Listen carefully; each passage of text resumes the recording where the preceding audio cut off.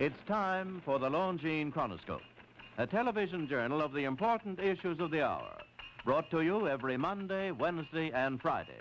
A presentation of the Longines Whitnor Watch Company, maker of Longines, the world's most honored watch, and Whitnor, distinguished companion to the world-honored Longines. Good evening, this is Frank Knight. May I introduce our co-editors for this edition of the Longines Chronoscope? Larry Lasser from the CBS television news staff, and Louis Banks, associate editor of Time magazine. Our distinguished guest for this evening is the Honorable John C. Stennis, Senator from Mississippi. I think it's only fair to say that during the past year, the United States Senate itself has been under considerable pressure. It's labored in an atmosphere which has brought connotations of irresponsibility, exhibitionism, and even lowered standards.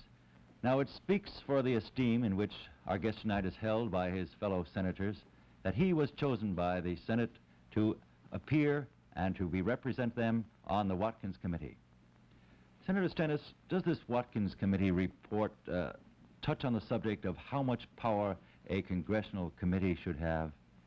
Yes, it does. That's one of the main points involved in the report. But before I say anything about the report, let me emphasize that I make no comment here about the allegations so far as they pertain to Senator McCarthy, his innocence or his guilt. I'm just discussing the legal principles involved, and you've mentioned one of the main ones. You know, we have the age-old conflict between the executive branch of the government, the presidency, which has certain power to withhold information and keep secret high matters on our security front, and then the legislative branch, which is the Congress, having the right to make investigations, primarily for two purposes. One, to determine what basis to pass the laws on, what are the facts with reference to needed legislation, and then to see also if the laws we already have are being properly carried out or executed, whether the money is being properly spent. So that line of division between the executive and the legislative has never been clearly defined. The conflict has gone on from George Washington's time down until today. Well, Senator, does the Watkins Committee report actually crystallize these areas, this ill-defined area between the legislative and the executive's power? No, it makes no crystal clear line between the two. It points out the problem. It recognizes there is a field of investigation. There's a field where the executive has the right to hold back certain information, the security of the nation being involved. But it does point out this, that with the increased budget, with the enormous expenditures that we have, the budget having increased from $3 billion annually to $60 billion annually, with our far-flung military installations all over the world, and particularly in view of our worldwide fight against communism, international conspiracies, that there's more need for investigations. At the same time, there's more need for security information being kept secret under certain circumstances. Well, Senator, excuse me. Yes, go ahead. What rules changes does the Senate need in order to bring its committee mechanism up to date? We did not recommend any legislation on this very important and vexing subject, but we did recommend this, that the heads of the senatorial committees and also the ranking member of the party out of power meet with the executive heads of the departments of government and see if there could not be a plan worked out, not necessarily by a rule of law, but by a spirit of cooperation, where the integrity of the president's power would be preserved, the integrity of the legislative power and responsibilities would be preserved, and all of it worked out for the protection and benefit of the people as a whole. And a great deal is already being done along that line, I can assure you and the people. But more needs to be done, and we may have to have new legislation, because the statutes that control this proposition as to how far the executive can go and how far the legislature can go and how much the executive can withhold is not clearly defined. Senator Stennis, it's, as you realize, it's all very well to come to an agreement on just what a committee should do, but the chairman of a Senate committee has vast powers. Is there any way to enforce any rule changes? Well, yes, you can enforce rules on that. We have had rather vague and loose rules on the matter. I say this investigatory power has not been as extended and as important as it has become in the last few years. Now, the rules are not definite on that. Has been left in part to the standards that the committee itself might set, or which the chairman might set. Now, we feel that the Senate must re-examine this, must reappraise it, and we definitely recommend it here. A start on some additional rules. One is that no witness shall be compelled to testify unless there are at least 2 members of the Senate present, unless he waives that right, unless the whole committee votes to authorize the chairman to proceed.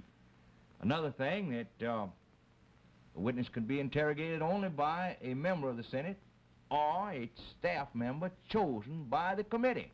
Not just the chairman, but by the committee for that purpose.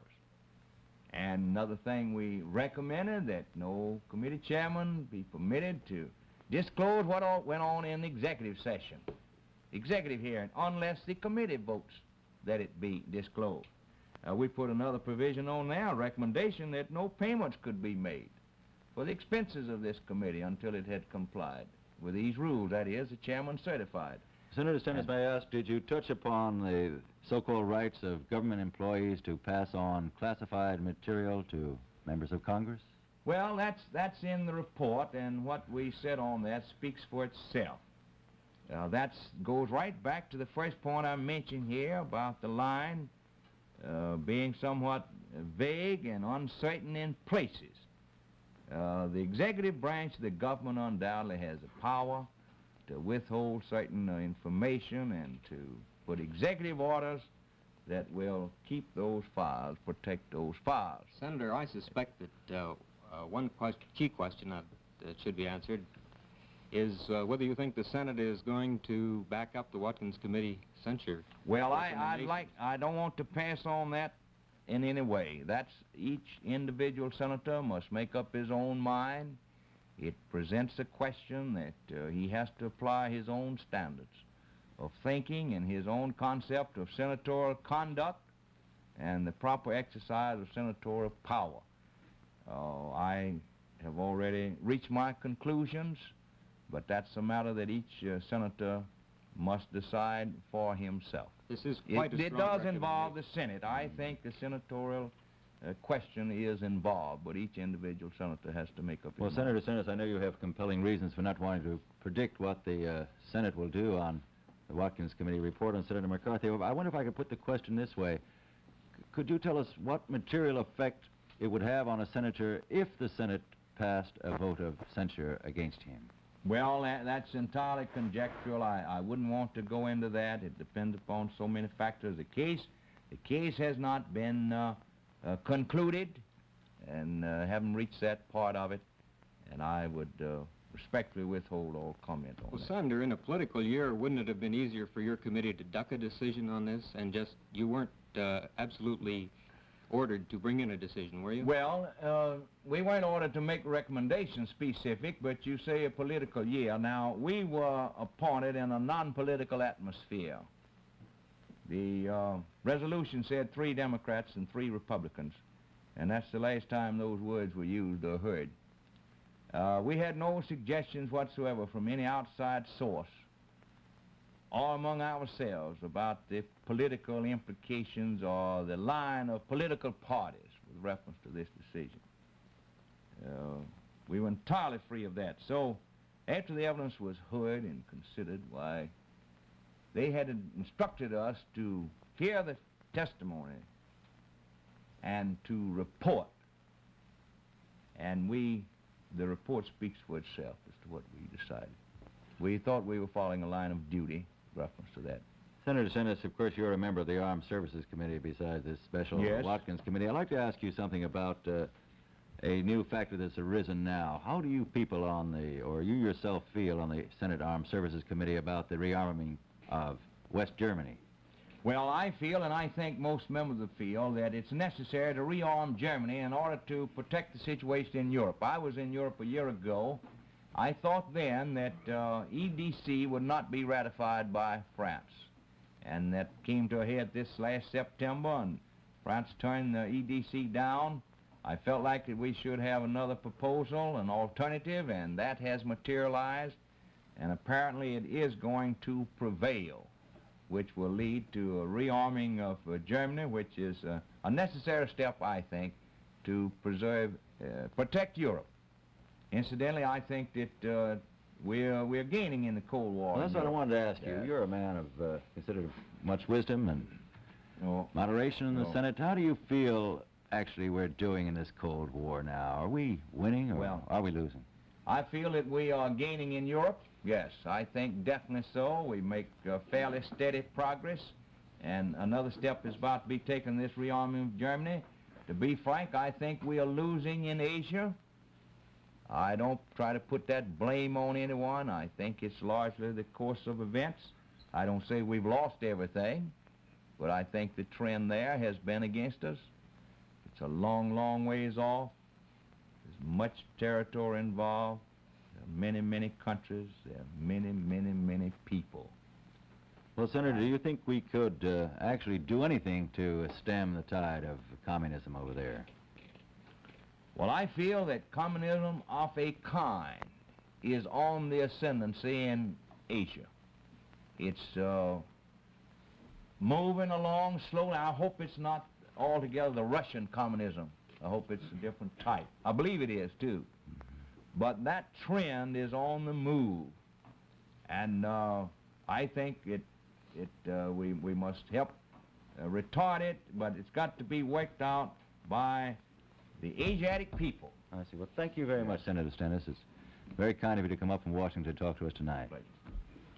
The opinions expressed on the Longines Chronoscope were those of the speakers. The editorial board for this edition of the Longines Chronoscope was Larry Lasser and Louis Banks. Our distinguished guest was the Honorable John C. Stennis, Senator from Mississippi. An important contribution which Longines watchmakers have made to the science of timing was to originate the idea that sports events should be timed with identical watches of known and proven accuracy. Now, to implement this idea, Longines created a series of new watches, accurate second by second, which timed to a fifth, a tenth, and a hundredth of a second. In observatory tests, these watches show a degree of accuracy greater than that required by all international sports and contest associations for timing world records. The investment of millions of dollars and years of time in the development of ever finer timepieces has resulted in new watchmaking principles and methods that have made it possible to give greater accuracy and dependability to all Longines watches, including the Longines watch which you now wear on your wrist. So, when next you buy a watch, either for yourself or as an important gift, remember you may buy and own or proudly give a Longines watch for as little as $71.50. Longines, the world's most honored watch, the world's most honored gift, premier product of the Longines Whitnall Watch Company. Since 1866, maker of watches of the highest character.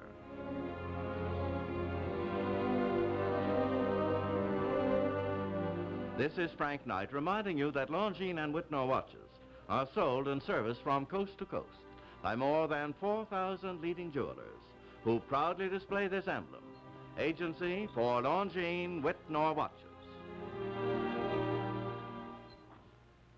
At Longines Whitnall Jewelers, see Atmos, the perpetual motion clock created by LeCoultre. Atmos runs without winding, without electricity, powered only by variations in the temperature of the atmosphere. Atmos, product of LeCoultre, division of Longines Whitnall.